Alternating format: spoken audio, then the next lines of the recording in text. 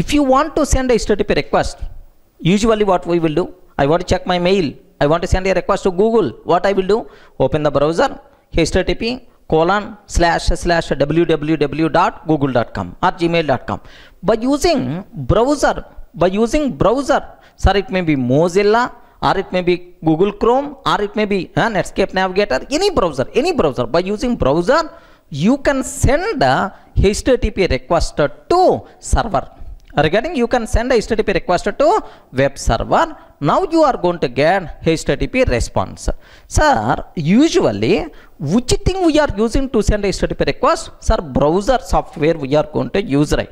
But now my requirement is, I don't want to use bloody browser.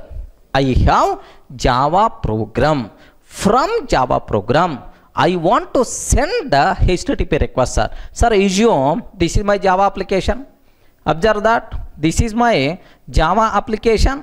From Java application, I want to send a request to web server. Are you getting? I want to send a request to web server. HTTP request I want to send.